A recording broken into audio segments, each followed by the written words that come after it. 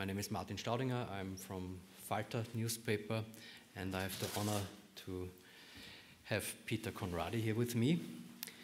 And the question, who lost Russia? Who lost Russia?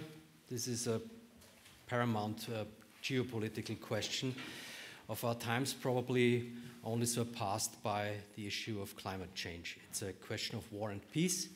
It's a question of security and instability. It's a question of wealth and poverty. And the answer to it is not only important when we try to figure out what happened in the past between Russia and the West, but also for the future, because we can learn from it when it comes to shaping our relationship to Russia completely new. Who Lost Russia is also the title of a brilliant book by Peter Conradi. Welcome here again. And Peter is an old hand in foreign reporting. While working for Reuters and the newspaper The European, he was based in Zurich and Brussels, but more important for this evening, also in Moscow.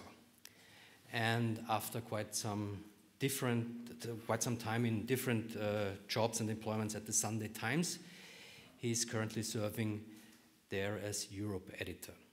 And he writes books like Hitler's Piano Player, The King's Speech, and Who Lost Russia. And Who Lost Russia earned enthusiastic reviews in the press. The literary review described it as fast-paced, comprehensive, solidly researched, and most importantly, essential reading for anyone who wants to understand one of the great crises of our times. And having read the book, I couldn't agree more. Some weeks ago, Peter finished an updated version of the book, which was originally published in 2017. This is better to read, but let's leave it here. And it's already covering Russia's attempt to conquer Ukraine as a whole. So I'd like to structure the evening today in 3 parts. The past, meaning the years between 1989 and 2013.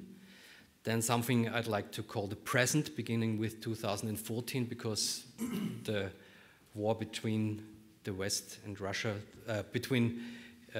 war against Ukraine started already there. And probably at the end, the future, dealing with the relationship between the West and Russia in the coming decades. But let's start with the probably most controversially discussed questions. When we listen to the Russian narrative, which is shared by quite a lot of people here in Europe, then contrary to a promise by NATO that there would be no enlargement towards the east, the alliance began a creeping encirclement of Russia, aiming to weaken Russia and eventually even to attack it. Peter, to your knowledge, was there a promise, an agreement, a settlement? Okay. First, many thanks, Martin. Ich sollte mich entschuldigen, dass wir das auf Englisch machen und nicht auf Deutsch, but I would find it too difficult to express myself in German. So if anyone afterwards wants to ask questions in German, I will probably understand, but we will continue in English. Yeah, this is the big question. What did NATO promise? What didn't it promise? I mean, this is something that I discuss in the book, that there were a lot of discussions that took place in 1990 in the context of German reunification. Obviously, this was a sort of a crucial period because in order for Germany to reunify, Russia as one of the 4 powers, guarantor powers, effectively needed to give its permission. So very well documented have been a number of discussions involving James Baker, involving John Major, the British Prime Minister, and so on. There is this famous phrase that Baker said about NATO would not expand by an inch. Now, yes, there was a lot of discussion about it. The crucial thing, I think, is that no formal guarantees were given at the time. There was sort of verbal discussion, there were verbal guarantees.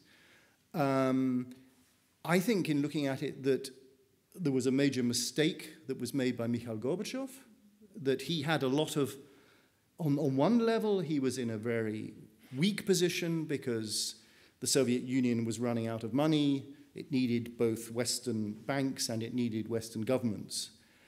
He was, on the other hand, he was in a strong position because he held the key to German reunification. He didn't demand any written guarantees. I had the pleasure of interviewing him by telephone, unfortunately, only about 2 years or so ago. And I kind of raised the question with him, did you make a mistake in not getting these guarantees? He was inevitably quite defensive about what he had or hadn't done. And I'd like to quote in his own book when he wrote about this question. And he said, when he asked if he had essentially been outwitted by the West, he said, and I quote from Gorbachev, "German reunification was completed at a time when the Warsaw Pact was still in existence, and to demand that its members should not join NATO would have been laughable. No organization can give a legally binding undertaking not to expand in the future. That was a purely political question, and all that could be done politically in the condition of time was done." But he's obviously trying to justify himself, and he doesn't want to be the man that basically messed up. So I suppose we have to look at the alternatives. What would have happened if NATO, if we hadn't been in the current scenario, if NATO hadn't expanded? So I suppose there are two other possibilities. One was that NATO itself, as some people were urging at the time, should simply have been abolished, and there should have been some new pan-European security structure in its place, which was something that Mikhail Gorbachev himself wanted. He spoke a lot about a kind of a common European home, but it wasn't quite clear how in practice it would work. Or the alternative would have been NATO would continue to exist, but it wouldn't expand. So then one would have had a situation where what would have been the status of these countries, which were essentially between the edge of NATO, Germany, and the Soviet Union, and then Russia. And, what would have been their status? There was some talk in the early 90s, initially, in Poland in particular, that maybe they could form some kind of a confederate, or some kind of security arrangement among themselves, some kind of mutual defense arrangement. But in a sense, by not allowing them to join NATO, they would have been effectively in this sphere of influence of Russia. And I think a lot of this discussion, when we talk about NATO expanding or taking advantage of the Russians and so on, I find it quite insulting or quite dismissive of the interests of Poles, Hungarians, Czechs, everyone else. They have a say in this as well. And I think they rightly looked back on their experience of the previous 40 years. They saw that Russia was weak, and they thought, we will take advantage of this weakness. We will get in there now, and we'll anchor ourselves in the West. We will apply to join NATO, and we'll apply to join the European Union. What I found extremely interesting, as far as you describe it, the USA originally wasn't too keen to incorporate new members of NATO. No, again, I think we forget that today, that there is this narrative that this was America driving this process. It was the American sort of military-industrial complex seeing profits to be made. Yes, they did see profits to be made, and they did do a lot of very lucrative deals to supply Western aircraft, other kind of Western military equipment that all these countries queuing up to join NATO were keen to buy. But there were concerns at the beginning. If as I detail in the book, Clinton himself, Bill Clinton, who was president from 92, he was a little bit uncertain, and he was sort of talking to aides and, you know, are we sure this is a good idea? And, you know, it was, the initiative in a sense came from, there was a particular visit with the Lech Wałęsa, Václav Havel, and the Hungarian leader, whose name I've forgotten, who went simultaneously, who went together to see Clinton and was sort of pushing it. And so there was a lot in the first half of the 1990s. There was a lot of discussion about this. There was a suggestion at one stage that rather than incorporate these countries into NATO, they should be incorporated into something called the Partnership for Peace, which was set up. And there were two ways of seeing the Partnership for Peace. Was it an alternative to membership, or was it a first stage? And there were big kind of debates about that. So I think all this, I could go on and on for hours on the sort of the details of who said what when, but there was a lot of discussion in the 1990s, and I think it was not a foregone conclusion what happened. On the other hand, you describe an occasion later when Putin even asked the NATO General Secretary, when will be an invitation to Russia? Was this only a joke, or do you think he really... Yeah, I mean, to which the response was, you don't get invited to join NATO, you have to apply.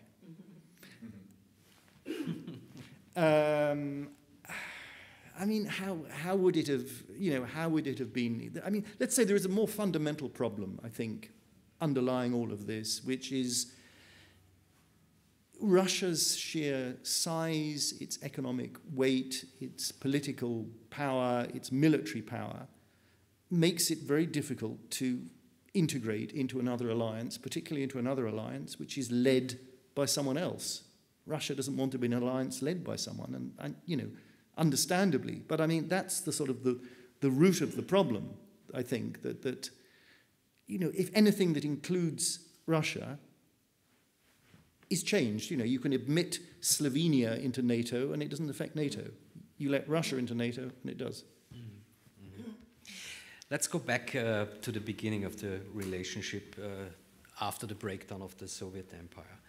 Can you walk us through kind of a roadmap in hindsight, showing critical waypoints from the early 90s to, let's say, 2014, when everything escalated? Yeah, I mean, I lived in Moscow and traveled from 1988 until 1995. So I was based in Moscow, but I traveled around all over Russia, all over the Soviet Union and so on. And I mean, in retrospect, it was an extraordinary, or at the time, it was an extraordinary period. And if we look back, it seems even more extraordinary. There was such a kind of an optimism, I think, on both sides. There was a great naivety on the side of the Russians, I think, about what would now happen. There was this kind of conflation, this mixture of prosperity and Western-style democracy, and the assumption that all you had to do was get rid of communism, become democratic, and suddenly you'd be as rich as the Germans or the Austrians. There was an assumption, I think, in America in particular, that the problem was somehow dealt with. The Soviet Union has collapsed, broken apart, communism has ended, the Cold War has ended.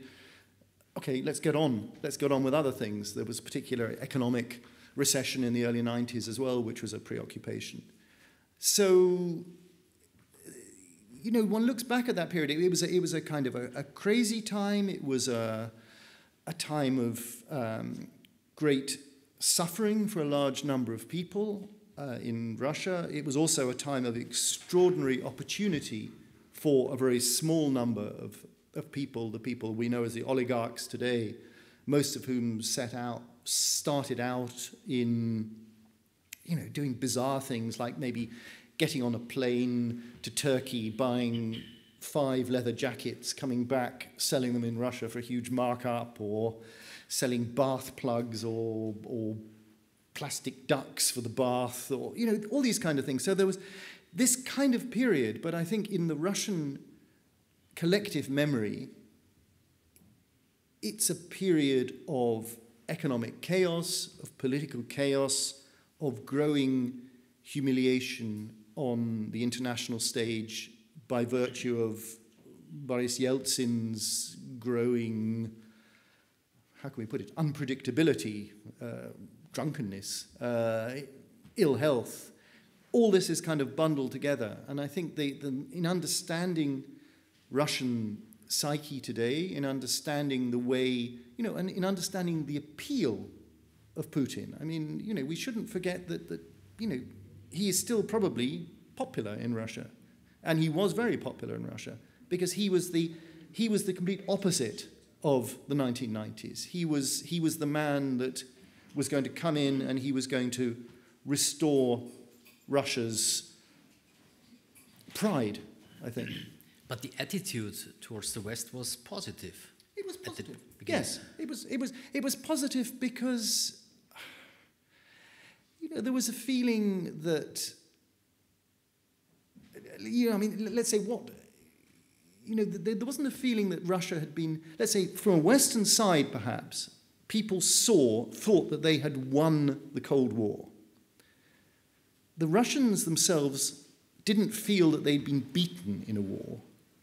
They felt that they had got rid of their communist leaders, they were looking forward to a bright future, and being friendly with the West was part of that bright future. And I said it was very much mixed in with this hope of affluence, this obsession with Western consumer goods. I remember going to Pushkin Square in the middle of Moscow in 1990 when the first McDonald's opened and watching the huge queues outside. And this was, it was the American dream, I suppose. And there was this, you would go somewhere, I would go somewhere, I would go to any corner of the Soviet Union, and I would sort of speak Russian with my excruciating English accent, and they'd, Britain, wonderful, wonderful, or so on for every other foreigner. There was this extraordinary feeling, which just gradually,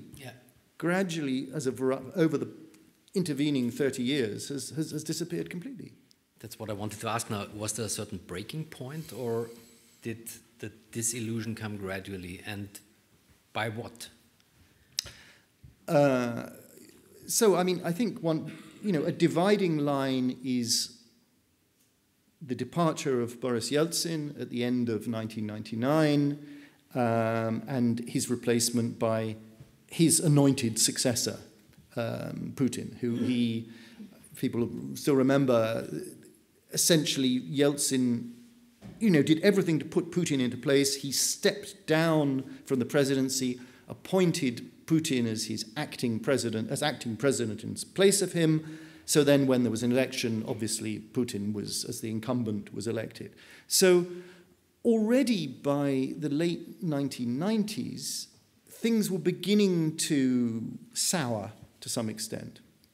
Partly because Russia itself had a big economic crisis in 1997, because NATO had begun to enlarge for these first three countries.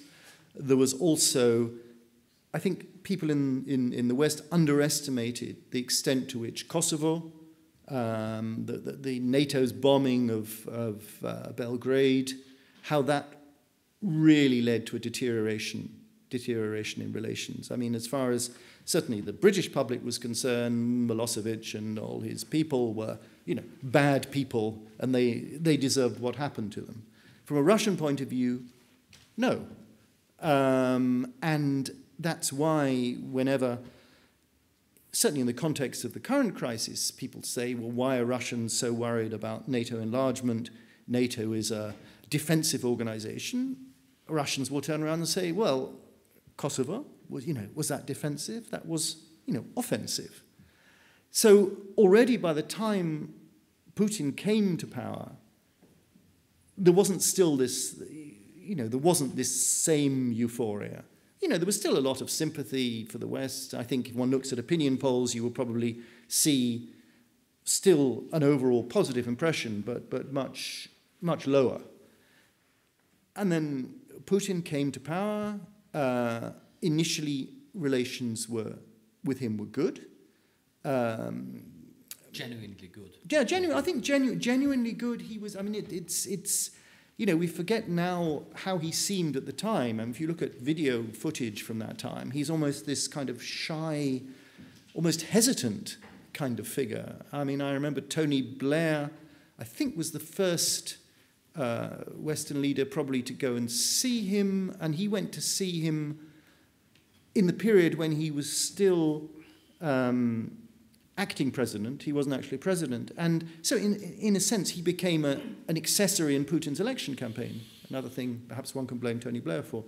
But, you know, it's often quoted by the Russian side that after 9/11, Putin was I think the first foreign leader to offer support, you know, verbal support to George W. Bush. There was then this sort of willingness on Putin's part to put pressure on Central Asian countries to allow them to be used as a sort of staging point for American attacks on Afghanistan. So, you know, things were still fairly good in that initial period. And that was when there was this kind of Putin talking about joining NATO. You know, that was still, you know, that was that period. Then what began to go wrong? Well, the Iraq War led to a deterioration of relations because Russia, along with France and Germany, obviously found itself on the side of not supporting the war.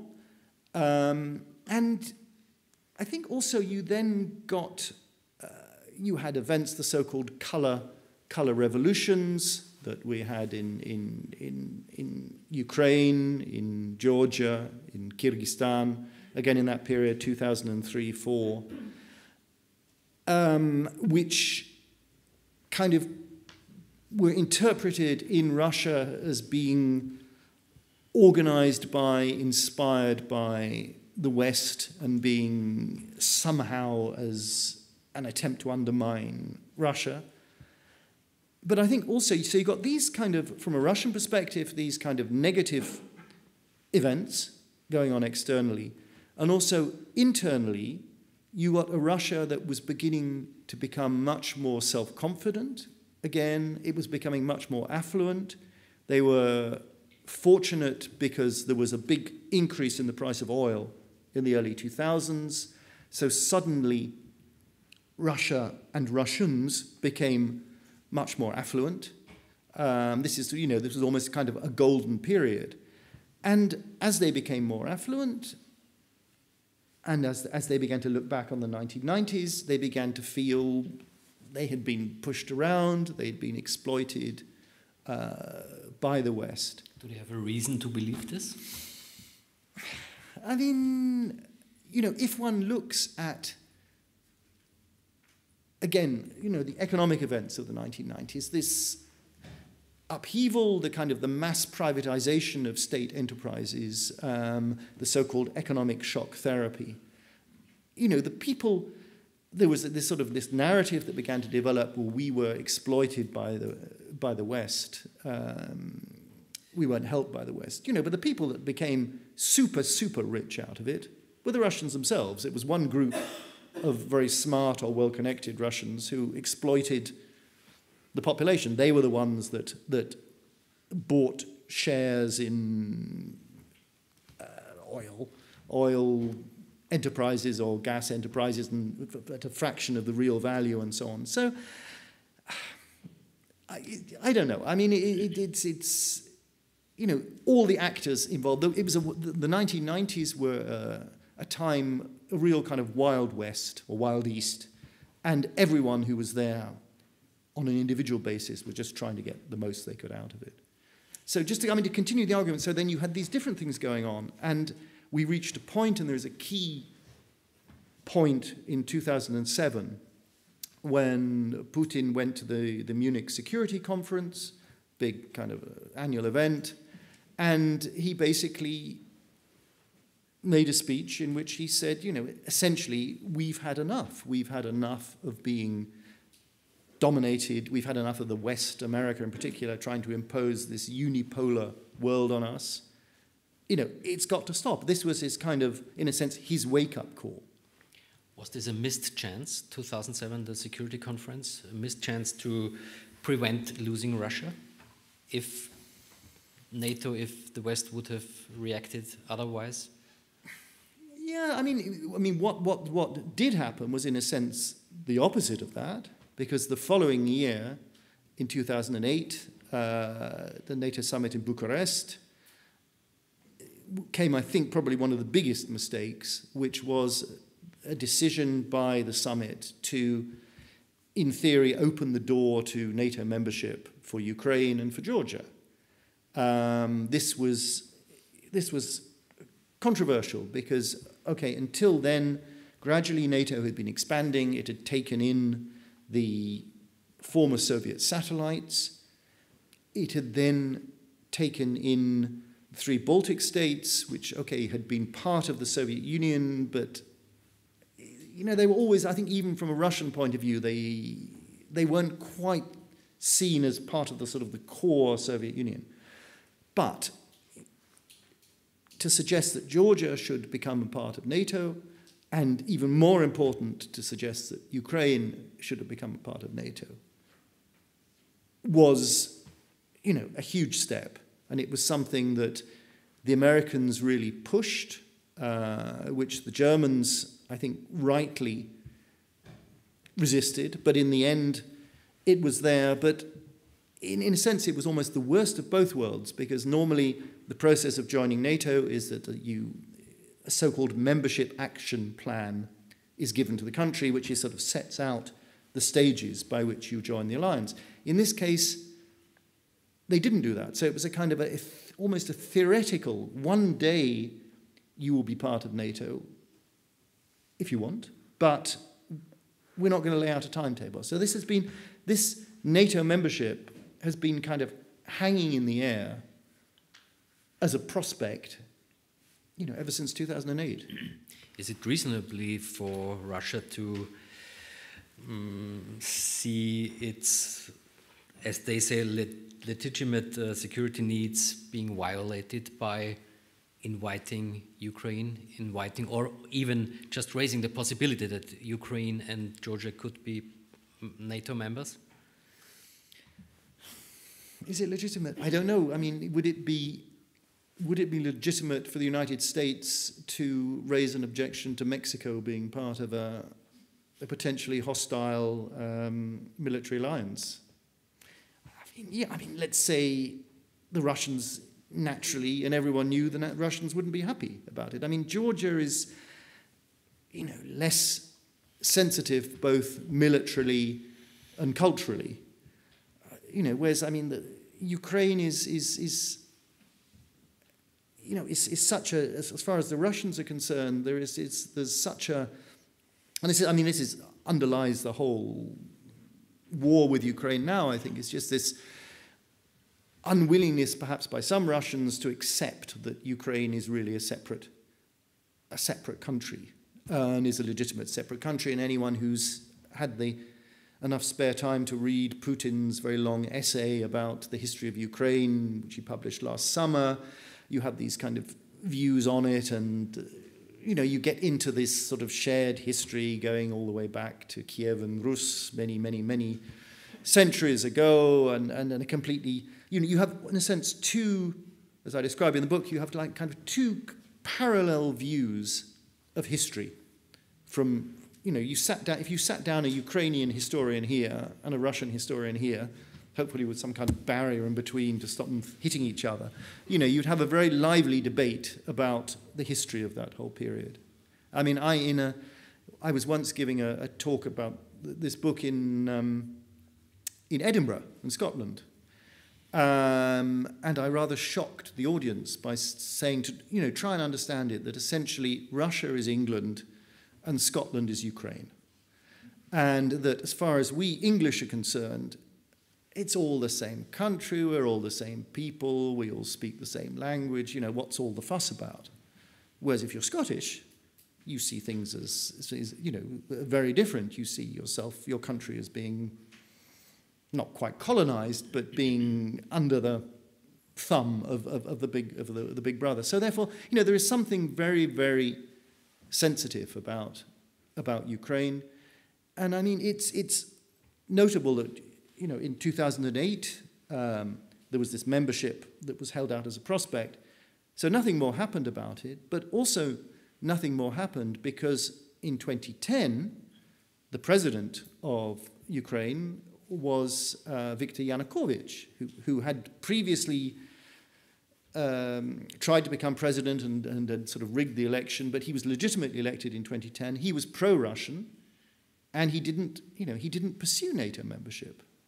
So, and that only changed when we had the dramatic events of 2014, when he was driven from power by, one version says, a popular uprising, the other version says a Western orchestrated popular uprising. That would be the Russian version. That would be the Russian version. And, there was a lot of encouragement from America, from other Western countries. And so then, again, the question of NATO membership came back onto the agenda quite dramatically, but then in a very changed and much more difficult situation, because by that time Russia had annexed Ukraine and was encouraging, fomenting, stirring up a civil war effectively in the east of the country, in the Donbass. Did you find any evidence that 2014 would have been a staged coup by NATO, by the US, by the West? No, I don't. I mean, let's say there was there was a huge number of people on the streets in 2014 in the Maidan in the middle of Kiev. Walking among them were, members of the American Congress, Victoria Nuland, a senior figure in the State Department. I mean, there was sort of bizarre scenes where they were sort of handing out.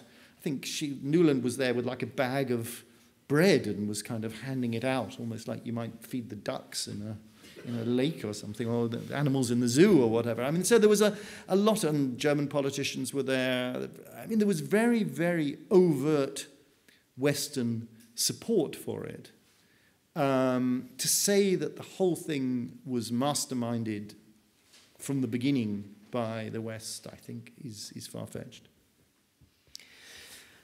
And then 2014, the annexation of the Crimean Peninsula, let's say, de facto annexation of the Donbass.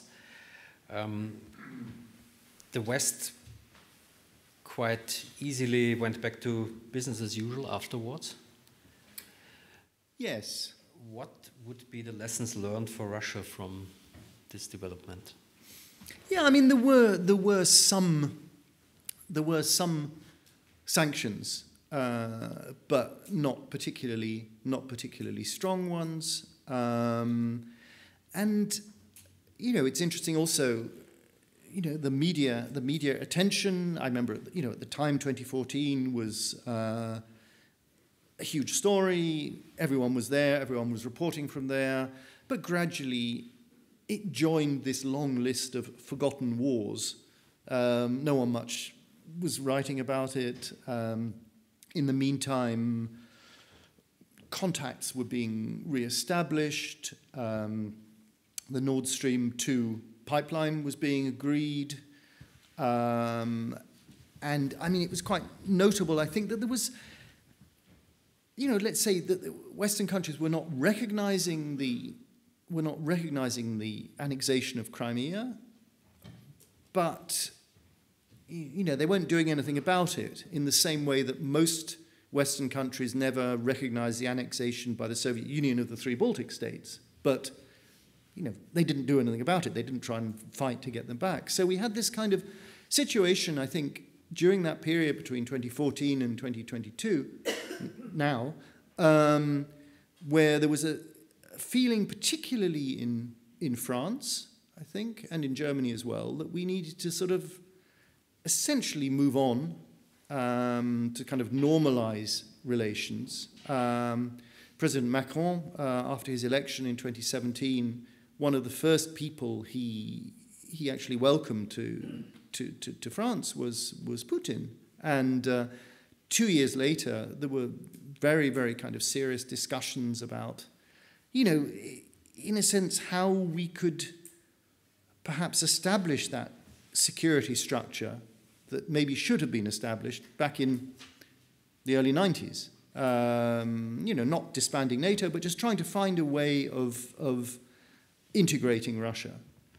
But, you know, as we saw, it didn't get anywhere.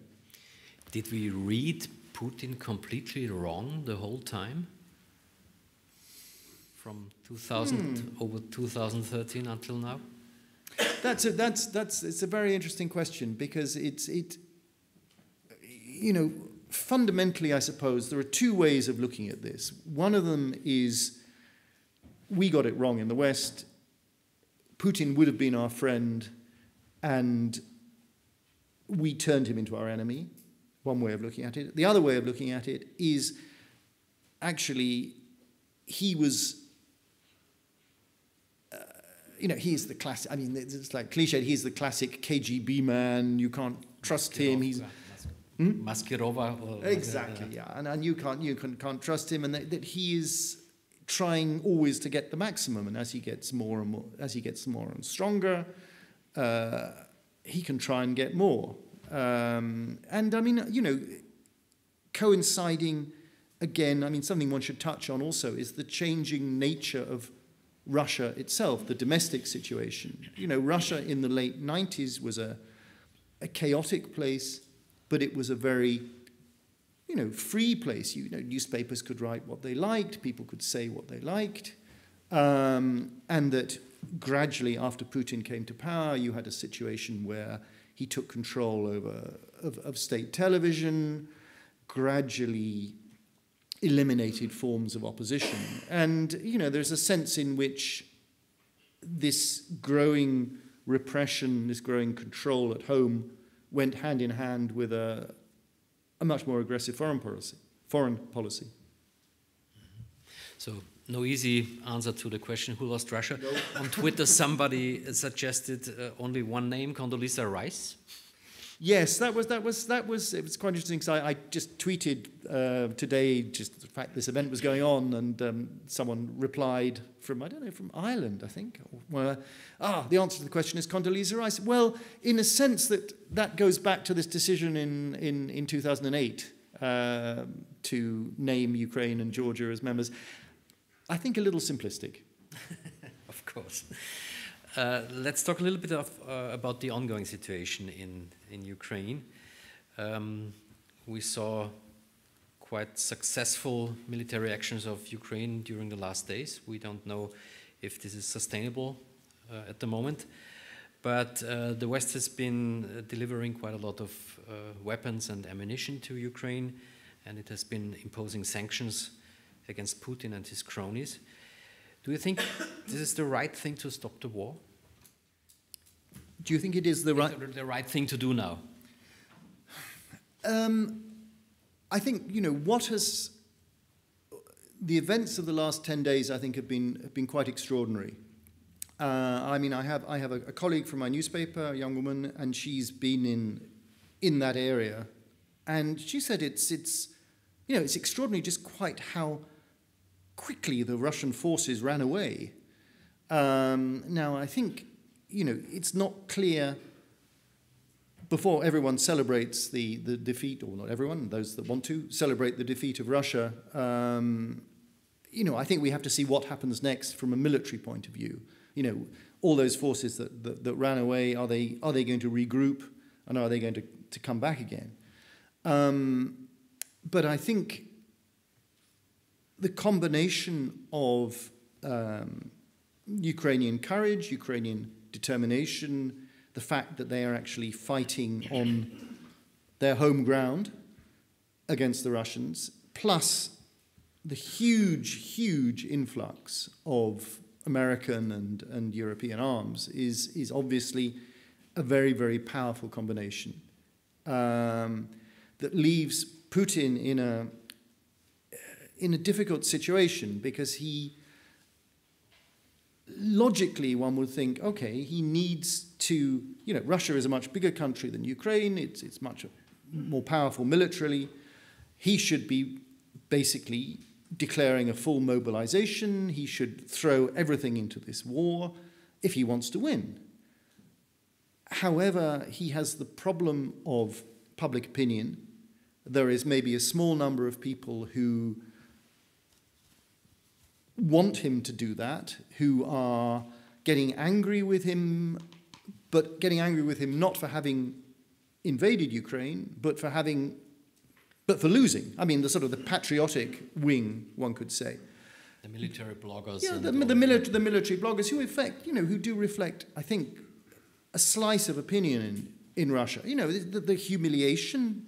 You know, Russians can be patriotic. You know, the fact of being humiliated by the Ukrainians goes down very badly with some people. But the problem is that in order to turn this from a special military operation into a full-scale war, apart from the kind of the technical problems, you know, how do you actually organize the draft of soldiers and so on? It's going to take time. It's not going to be something you can do overnight. The other problem is, you know, what about this mass of Russians in the middle, maybe it's been estimated perhaps 40% or so, who are kind of largely indifferent to the war, who see the war as something that is going on away from them. It's not directly affecting them. You know, they maybe watch it on TV, or they probably switch off the TV because they're bored with watching it. And they're prepared for this to go on much in the same way as when the Soviet Union was fighting Afghanistan. It was somewhere far away. But if they start being called up to go and fight, or if their sons get called up to go and fight, it's going to be very, very different. And at the moment, I mean, as you and I were discussing earlier, a lot of the soldiers fighting on the Russian side are from some of the ethnic republics, be it from Chechnya, Buryatia, various other kind of faraway places, in a sense, which doesn't really have much impact on the things that really matter to Putin, which is essentially the mood in Moscow and the mood in St. Petersburg.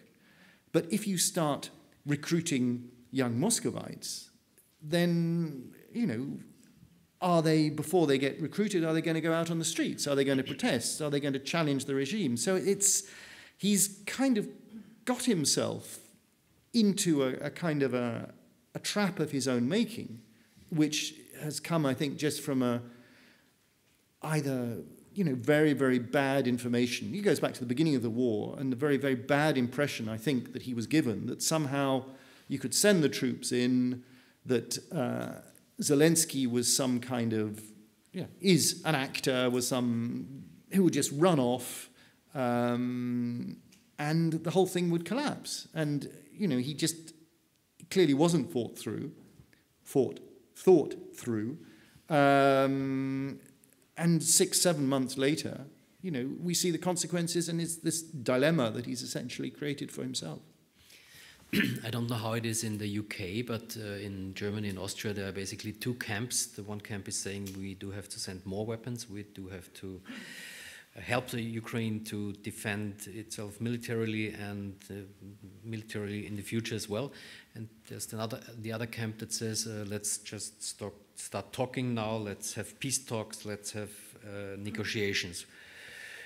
Where would you tend to?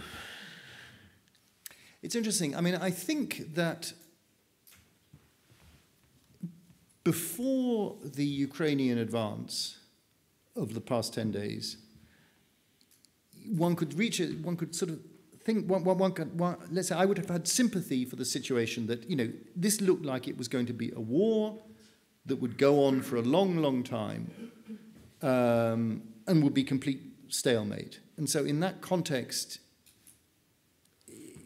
you know, one could say, okay, we're going eventually to have to talk, so what are we waiting for? When you have a situation, as we have now, where suddenly the dynamic seems to have changed, I think that undermines that argument, because it says, well, actually, if, you know, the best solution would be for the Russians to leave Ukraine, and that if that is actually going to be possible, then now is not the time to try and do a peace deal. But also, if you look at what would an acceptable peace deal be to both sides? What would the Ukrainians accept? The problem is the better the war goes for them, the less likely they are to accept any compromise.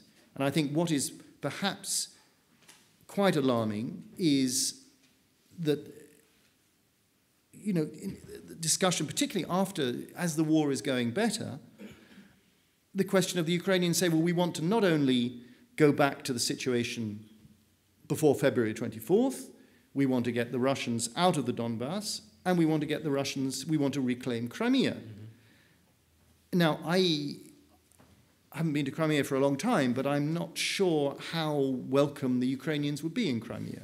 Mm-hmm. So, but I think, in a sense, we should wait a few weeks to see if if there is a Russian counterattack, or whether the situation continues, the Ukrainians continue to have the momentum.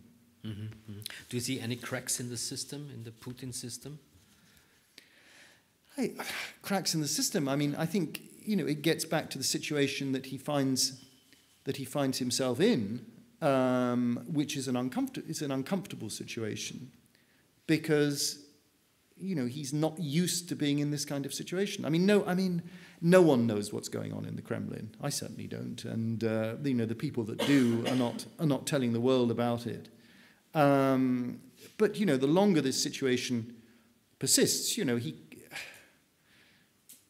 there is going to be, I suspect, some kind of a crunch point.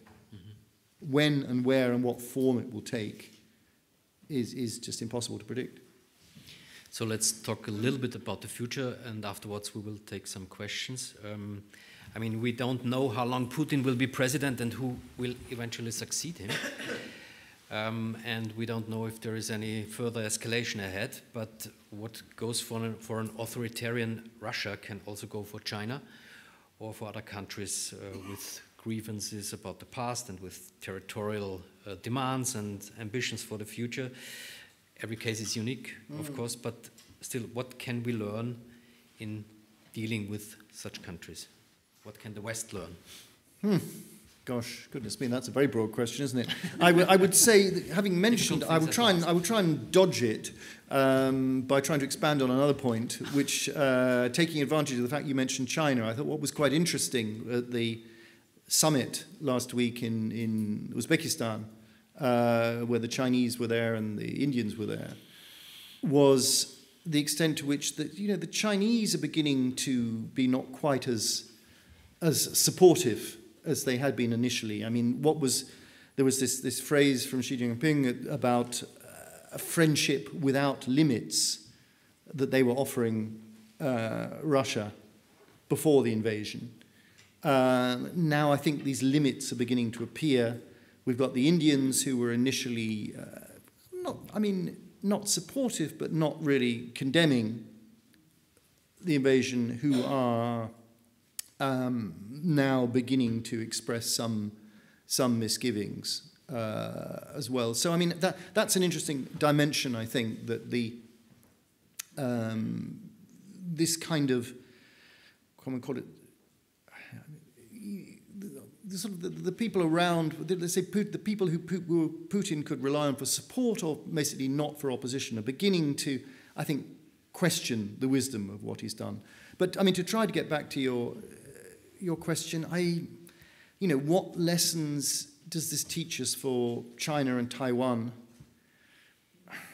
I honestly don't know. I'm not an expert on China. To some extent it's an analogous situation, but China is a very, very different country from Russia, I think.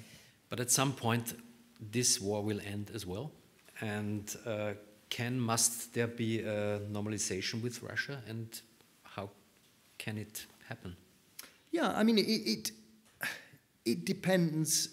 It really depends how the war ends, obviously, and whether Putin survives the ending of the war.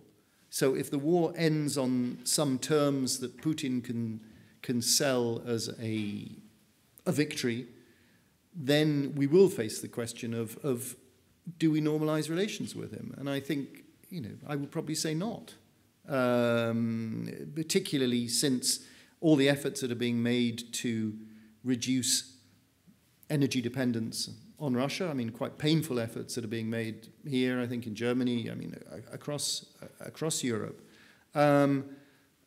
Suddenly, after all of that, to say, okay, fine, it's all over, can you start sending some gas now back, open the tap again? I think there will be reluctance. There will be reluctance to do that. But, on the other hand, Russia is a huge place. It's there. It's not going anywhere. We can't sort of cut it loose and float it off somewhere to the east. We can't build a big wall around it. There will have to be some kind of relations. But I think, the assumption that if Putin goes, he will be suddenly replaced by some Western-friendly liberal figure, is, I think, naive and not very plausible. Whoever eventually replaces Putin, because he's not immortal, will represent Russia, will represent a country that has its particular national interests, which will want to assert its national interests, as all countries do. And it just depends really on the manner in which they assert those interests, I think. Peter, thank you very much. We will be taking some questions now. Just a moment. And jetzt habe ich meinen Zeit im Bild 2 Moment. Mir wurde gesagt, wir sollen uns jetzt verabschieden von den Zuseherinnen und Zusehern, die auf Social Media dabei waren. Guten Abend aus Wien.